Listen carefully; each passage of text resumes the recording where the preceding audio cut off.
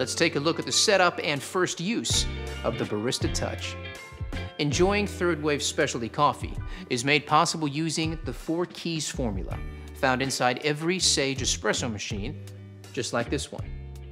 Full-bodied espresso with rich and complex flavors is created using the ideal dose of 18 to 22 grams of freshly ground beans, with a brew water temperature delivered at precisely 93 degrees Celsius, just like a commercial machine.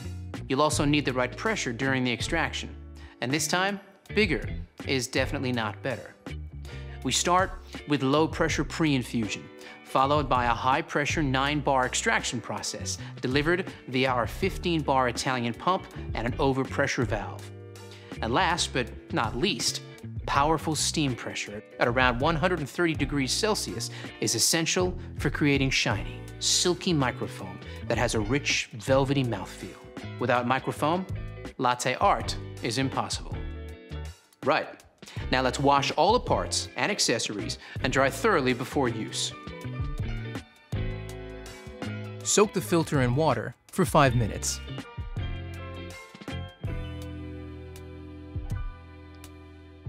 Set the new filter to the current month.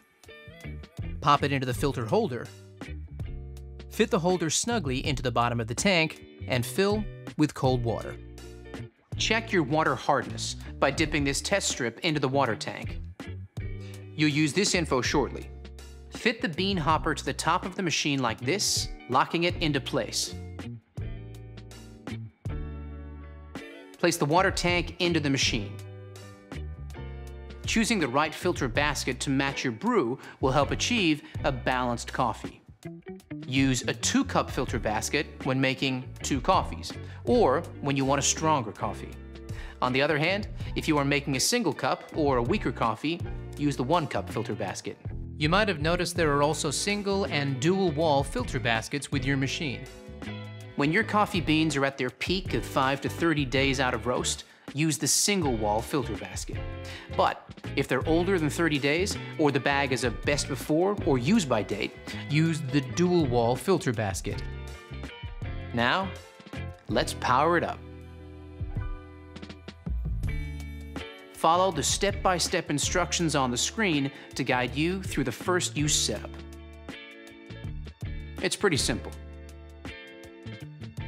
When prompted, enter the result from the water hardness test strip, so the machine automatically alerts you when to descale or change the filter. Now the machine is set up, you're ready to make your first coffee.